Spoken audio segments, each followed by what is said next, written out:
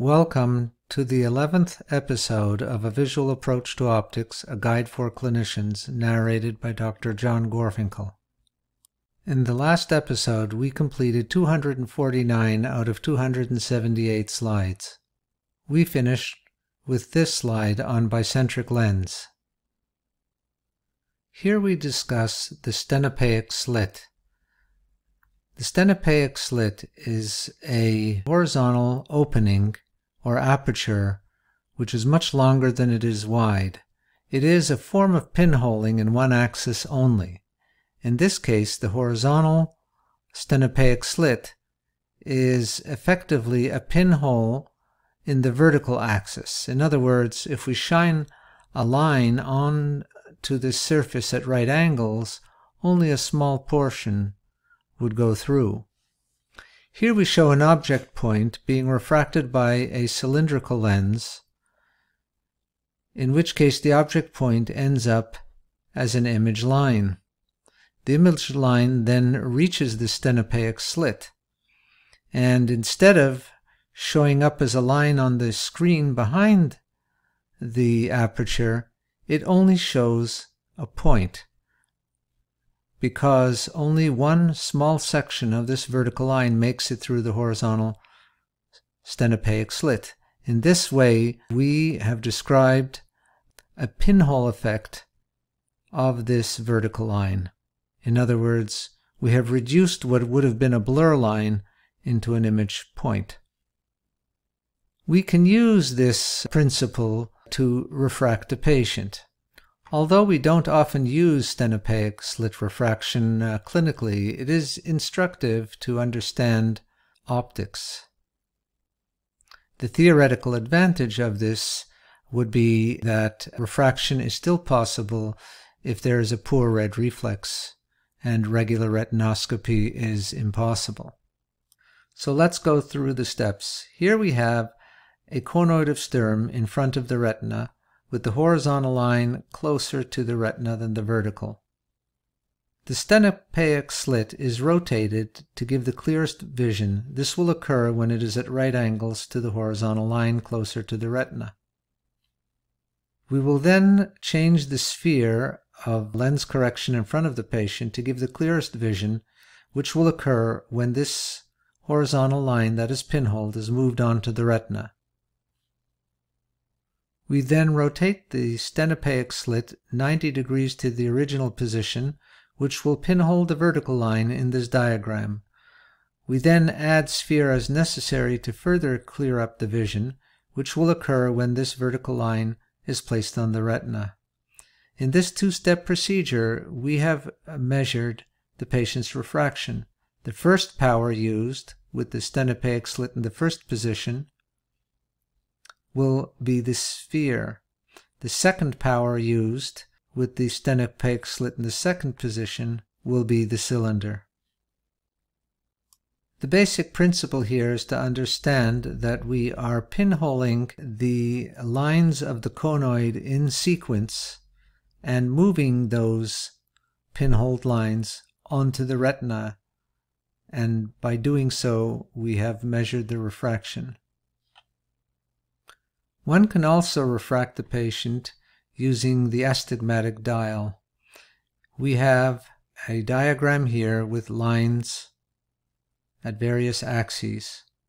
Basically, we fog the patient, which means move the image in front of the retina by adding plus or subtracting minus lens correction in front of the patient. We then place more minus lens to push the image slowly backwards until one meridian is sharp. That number will be the spherical power.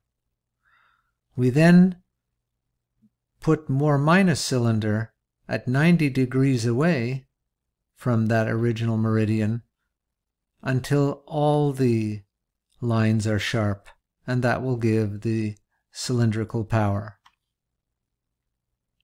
Here we go into a little more detail about bifocal glasses. Here we have a flat top bifocal lens.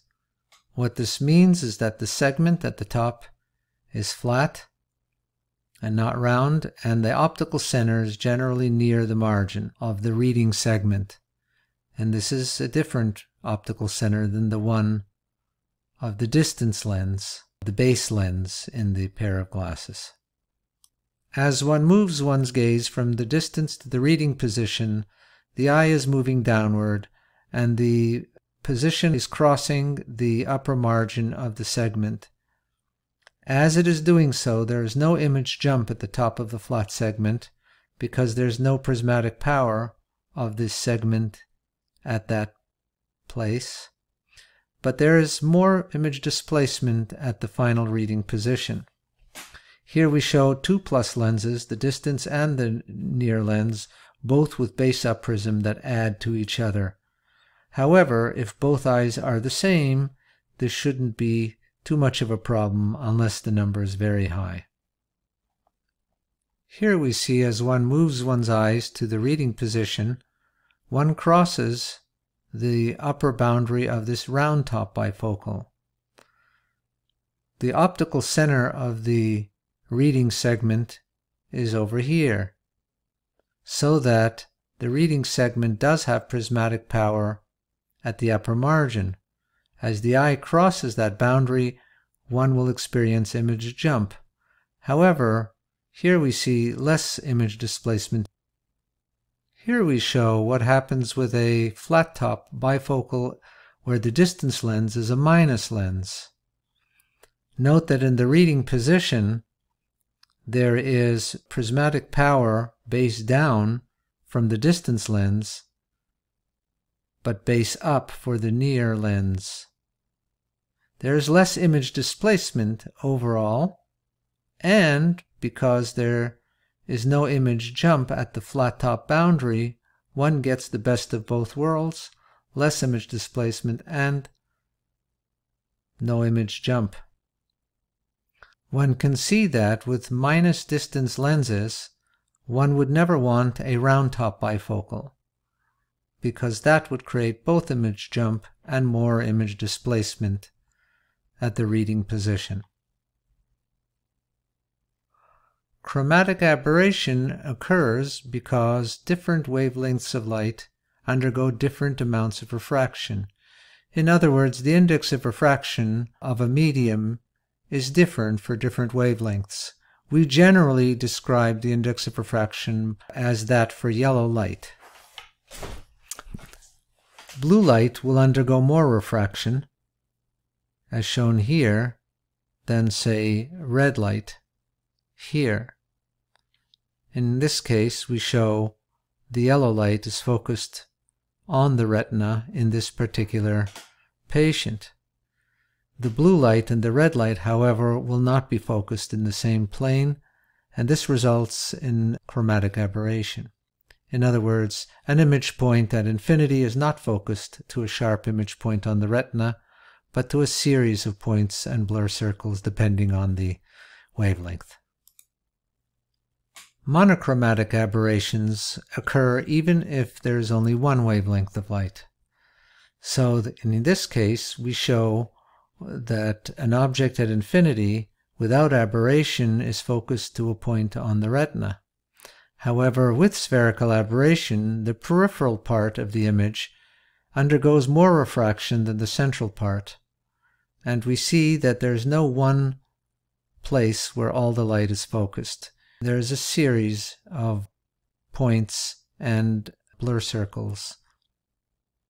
If we represent the retina as being here, at the primary focal point of the optical system of the eye, which we represent by a lens here, then the diverging light coming from this point on the retina should be conjugate with infinity. In other words, a planar wave should emanate from that optical system.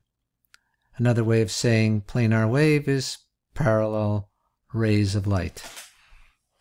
With spherical aberration, we see that the peripheral parts of the wave undergo more refraction than the central parts. We have a conical wavefront which is more curved in the periphery than in the center. Another way of saying that is that the more peripheral rays are bent slightly inward as compared to the central ones. The difference between the ideal planar wave that comes out and the actual conical wave is called the wavefront aberration. One can measure the root mean square error throughout this distance to get a measure of the spherical aberration. Here we show another diagram in which an object is in front of a lens that would form a sharp image point here if there were no spherical aberration. The ideal spherical wavefront leaving this lens would be concentric with a center of the radius of curvature somewhere here. But because the peripheral rays undergo more refraction than the central ones, in other words, more conical wavefronts, or more bent-in peripheral rays is another way of looking at it, one gets a series of points in an area that creates a blur circle on the image plane. In the previous diagram, we chose to place the object point at the primary focal point of the lens so that the image would be at infinity. In this diagram, we chose to have a diagram in which an object point is conjugate with an image plane here. In order to reduce spherical aberration where peripheral rays undergo more refraction, we can just increase the power of the central part of the lens by increasing its curvature. This curve here is a prolate surface and is no longer spherical. We call this an aspheric lens. A prolate surface is more conical than a spherical surface. A spherical surface has a Q value of 0. A prolate surface will have a Q value less than 0, and an oblate surface will have one more than 0. It turns out that if we have enough of a prolate surface such that the Q value is minus 0.5, we will have no spherical aberration. Note that although the average cornea has a prolate surface, it has a prolate surface of minus a quarter, which is not quite enough, as in minus a half, to eliminate spherical aberration. So most corneas have some residual spherical aberration, typically in the range of plus 0.27 micron, which is the root mean square described on the previous slide. Try not to confuse the Q value of minus 0.26, which describes how prolate the surface is, with the spherical aberration that results, which is plus 0.27 micron. Note that the 20 diopter handheld lens that you use for indirect ophthalmoscopy is an aspheric lens, which has a prolate surface that is more curved in the center than a spherical surface would be, and therefore corrects for spherical aberration. Another aberration is coma, in which off-axis points of light are focused into a comma-shaped blob of light on the image plane. One could say that it is sort of a combination of astigmatism of oblique incidence and spherical aberration. Here we see other monochromatic aberrations, curvature of field, and astigmatism of oblique incidence. Because oblique rays undergo more refraction than paraxial rays, the image is brought closer to the lens here than it is here. In addition, the off-axis points undergo astigmatic refraction and create little conoids of Sturm, as shown here. So there are both little conoids and also curvature of field occurring at the same time. Here we show only the curvature of field that occurs in a lens. In other words, the image would be most clear on a surface that is somewhat curved than on a flat screen. This curved surface, or Petzval surface, is the shape of the retina. So it is apparent that the retina is well designed to get the clearest image of both peripheral and central points. Another aberration is distortion caused by varying magnification of central versus peripheral field. In pincushion distortion, the peripheral field is magnified to a greater extent than the central. In barrel distortion, the peripheral is magnified to a lesser extent than the central. This is not a straightforward distortion and is difficult to explain within the scope of this course. Suffice to say that not only the converging or diverging nature of the lens, but also the position of the aperture, whether in front of or behind the lens, in the lens system, will affect the result. Let's summarize by saying that the plus lens of the eye is behind the aperture or pupil and creates barrel distortion, whereas the plus lens of a spectacle lens in front of the aperture or pupil of the eye results in pincushion distortion. When discussing aberrations of the eye, we by convention say that the light emanating from the retina is exiting outwards through the pupil. In this diagram we show the retina conjugate with infinity and parallel rays or planar wavefronts are leaving the eye in this emmetropic eye. Here we see what happens in the myopic eye. The retina is not conjugate with infinity but with a point in front of the eye. In other words, the light leaving the eye is convergent. The wavefronts are convergent, or one could say the rays are convergent and form an image point at a finite distance away. This is the 2D image in which we show the most forward parts of the wave in red and the lagging parts in blue. In the 3D diagram here, we show a wavefront of light where the leading parts are shown in the warmer colors and the lagging parts.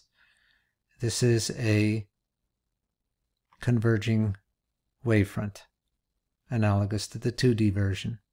Not all wavefront aberrometers use this color scheme by convention. Some actually reverse the colors versus position, as shown here. In the hyperopic eye, the retina is conjugate with a point beyond infinity. The rays leaving are divergent. One sees a concave expanding wavefront in 2D and in 3D. Here we see what the wavefront looks like in 3 dimensions when the eye has mixed astigmatism. In one axis, the wavefront is concave, and in the other axis, it is convex. It looks like a potato chip. In other words, in this eye, the eye is myopic in one axis, but hyperopic in the other. Before we saw the lower order aberrations. Now we are looking at the higher order aberrations.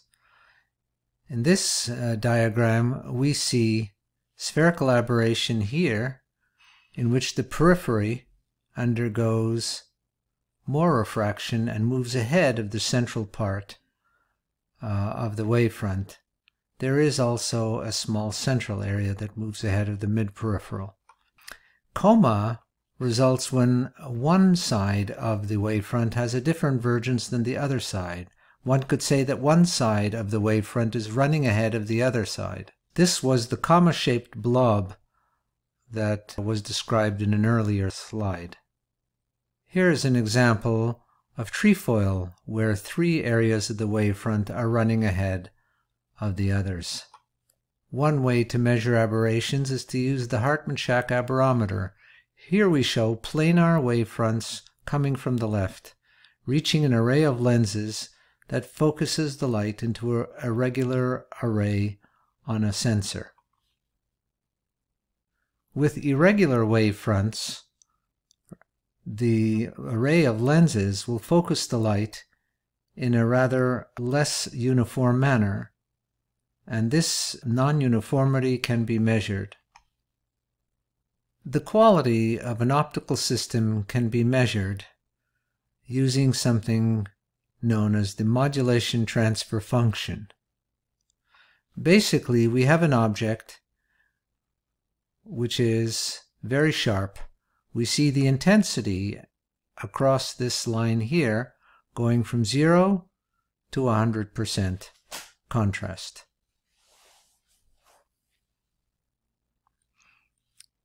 After going through an optical system with various aberrations and imperfections, we see an image that looks like this. The intensity profile is now somewhat different, and the contrast ratio from maximum to minimum is now 85% in this particular diagram as compared to the object 100%. We could say that the contrast of these spatial frequencies in the image is 85% as good as that of the object. We now have a higher spatial frequency set of light and dark going through this lens system, and we show the contrast ratio of the image here at 50% of that of the object. In other words, the contrast of the higher spatial frequencies here is only 50%, whereas of the lower spatial frequencies it's 85%. In this particular scheme, we show an optical system that gives a better image of the lower spatial frequency parts of the image than of the higher. If I equals the intensity, then the modulation is equal to the difference from the minimum to the maximum intensity divided by the sum of the minimum and maximum intensity. We then take the modulation of the image and divide by the modulation of the object, and that gives us the modulation transfer function. This is a fraction. The closer to 1 the better. In other words, we want the modulation of the image to be as close to that of the object as possible. Here we see the modulation transfer function of the young adult human eye. We see that the contrast ratio is better for lower spatial frequencies than for higher spatial frequencies, and we can plot a curve.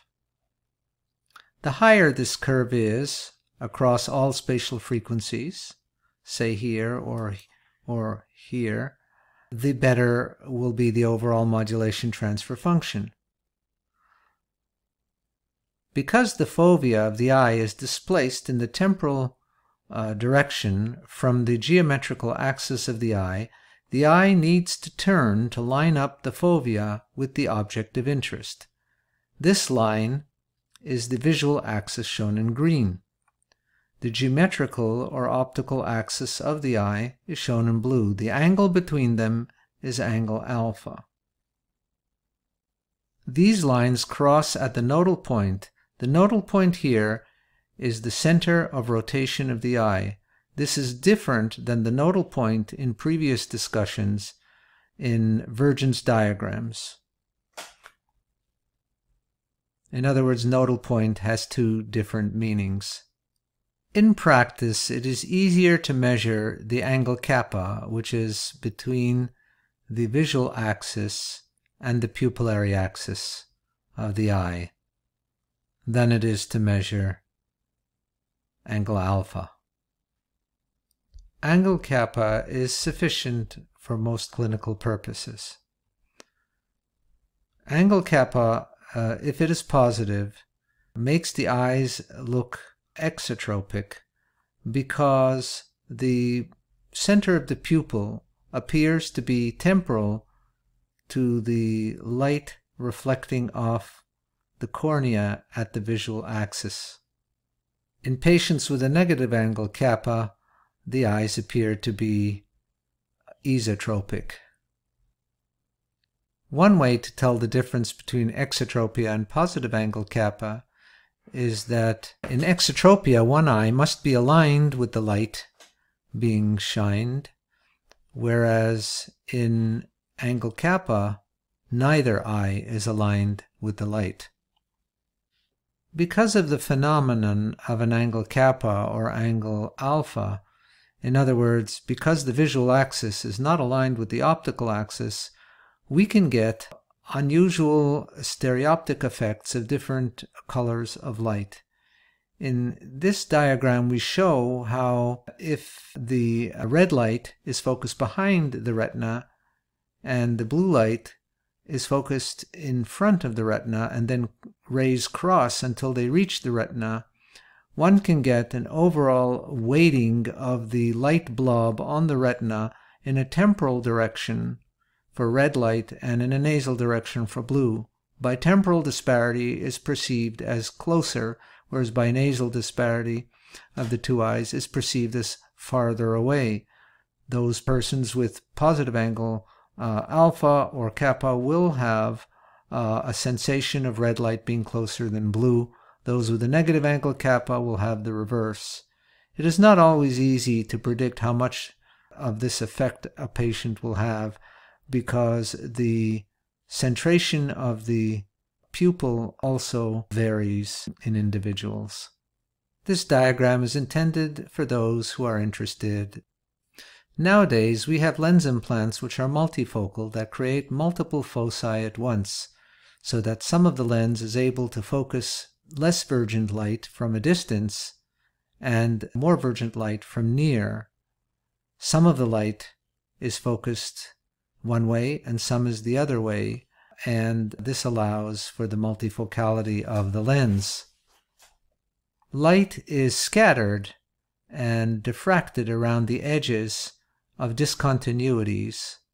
Although this looks like a Fresnel lens, it isn't quite the same thing, but the spacing of these grooves is adjusted in just the right manner to create a net effect of constructive and destructive interference of light waves to create multiple foci of light simultaneously. This diffractive etching can be placed on a base curve of a lens that corrects for distance vision, so that the additional diffractive component will allow for middle or near vision. Here we see the side view of this hybrid lens, the refractive component here adjusted for distance, and the diffractive component here for near vision. Here we show schematically how we have a refractive lens, we put a diffractive etching on the surface, and we have a hybrid lens to give the multiple foci. Suffice to say that light is split. Some of it remains for distance vision, and some of it gets scattered and combines to form images for near objects. One schematic would have 40% for distance, 40% for near, and then 20% is lost. There are different variations for different designs, but in summary, there is some loss of light, and this does degrade the visual acuity to a certain degree. There is also the problem that some light is always in focus and some causing blur circles, and this can be seen as halo or glare to varying degrees by different patients in different lighting situations. In other words, it is not a perfect system. However, the designs are improving over time. This concludes the 11 lectures of approximately 1/2 hour each on optics. This course was intended for clinicians who are studying to become ophthalmologists or optometrists. The aim of the course was to concentrate on the quality of the diagrams so as to make the material clearer and more understandable. It is a visual science more than anything. Thank you. This course was designed by Drs. John Gorfinkel, Sharif Eldefraoui, and John Lloyd of the Department of Ophthalmology, Faculty of Medicine, University of Toronto, in Toronto, Canada.